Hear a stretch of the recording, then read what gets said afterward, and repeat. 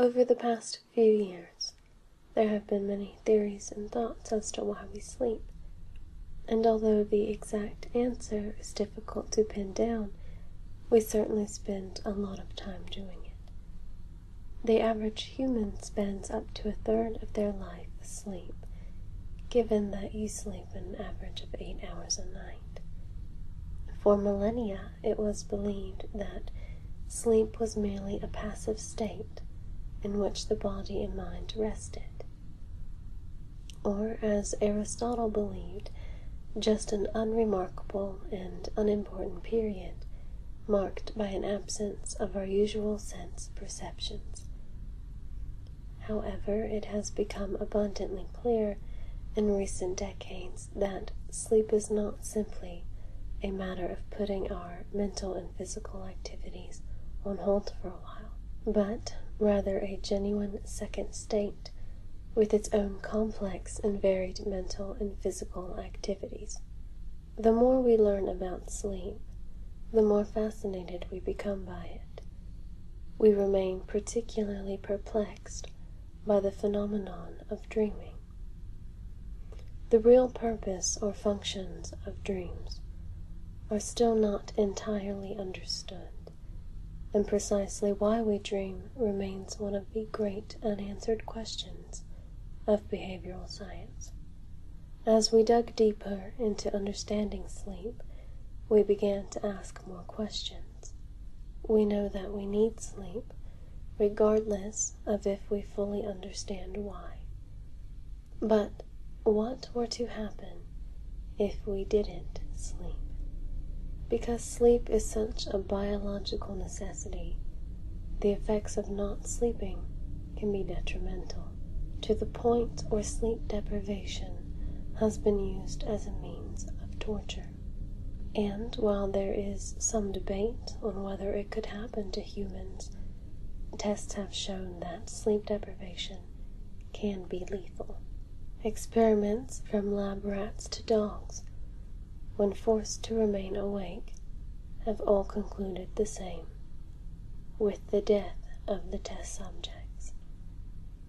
So, on January 20th, 1959, when a man named Peter Tripp declared that he would stay awake on the air for 200 hours, 8 days and nights, it caught national attention.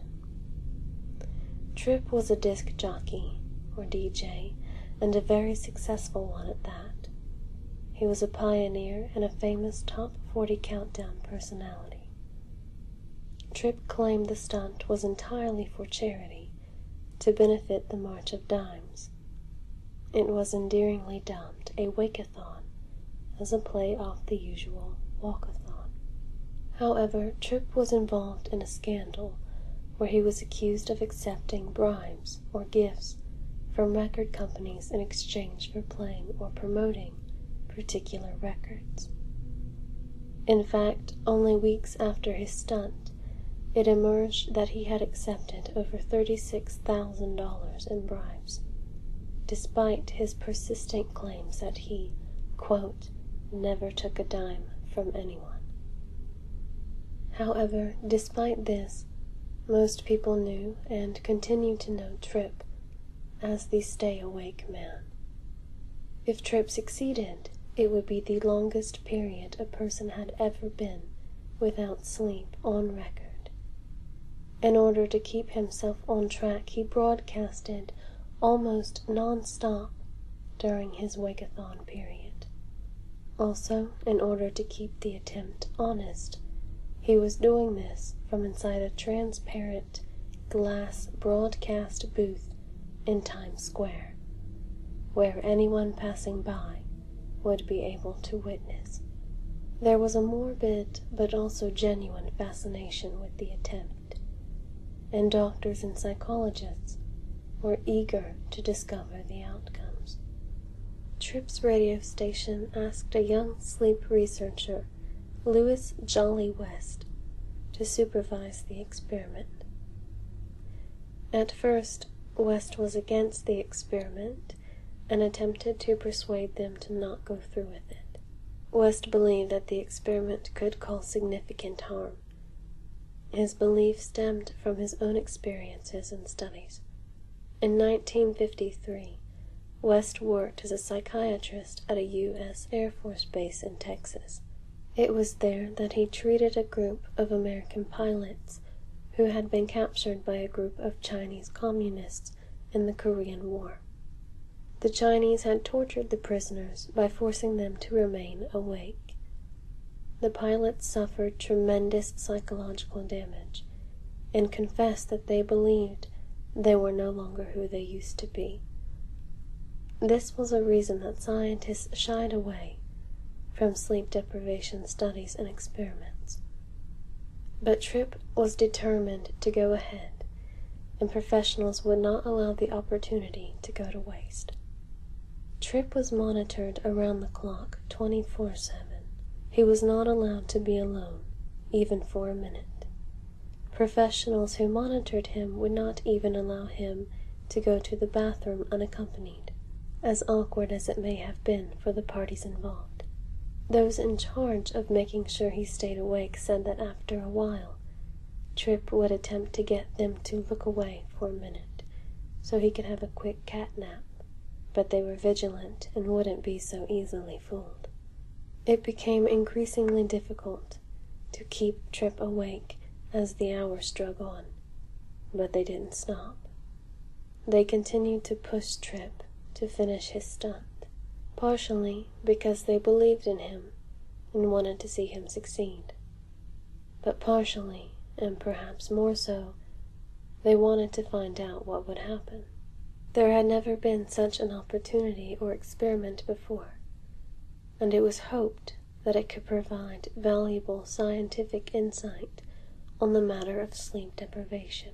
Tripp understood how major and how important of a contribution he was making outside of charity and publicity, and continued to push himself to the finish line. However, staying awake for extended periods of time is not easy and has incredible effects on your physical and mental health. By the third day, his behavior began to change. He was abusing everyone around him, including his barber who he had known for years. He cursed and insulted his barber to the point that the barber began crying and would not speak to Tripp again. Tripp was given full medical examinations every day, and the first major physical change the doctors noted was a drop in his body temperature. His body temperature continued to steadily decline, and the lower it went, the crazier things got. On the fourth day, Tripp began to see things that weren't there. He mistook one of the doctors for an undertaker who had come to bury him. Tripp was so terrified that he ran into the street, into heavy traffic.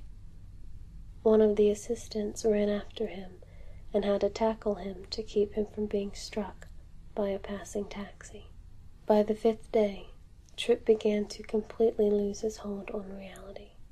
Dr. West was growing increasingly concerned as Tripp described his further hallucinations. Tripp was hearing voices.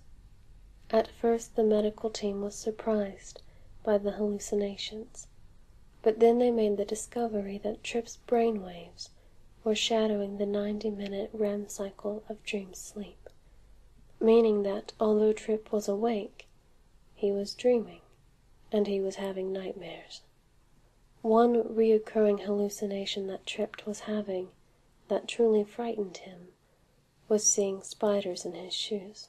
He would reportedly remove them and ask others to look, but no one could see what Tripp was seeing. Oddly enough, though, whenever it came time for Tripp to perform his show, he was able to do so fluidly, his DJ personality taking over without much interruption.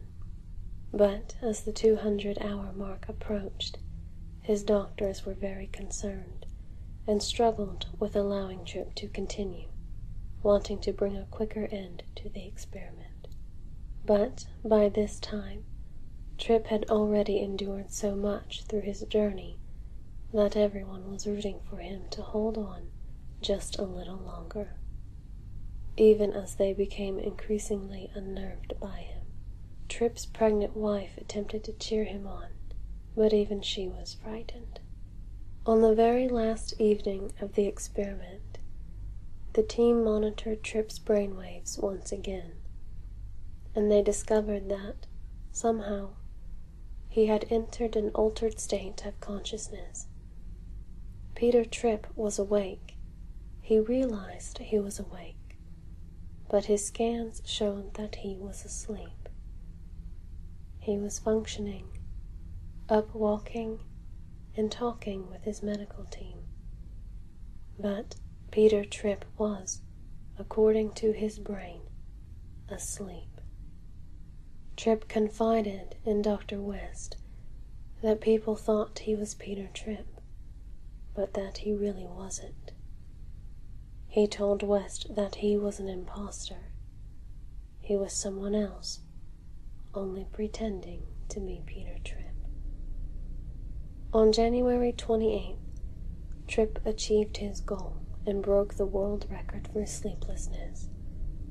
In total, he stayed awake for 201 hours, and then he slept for 24, after which his delusions were gone, and he believed himself to be back to normal.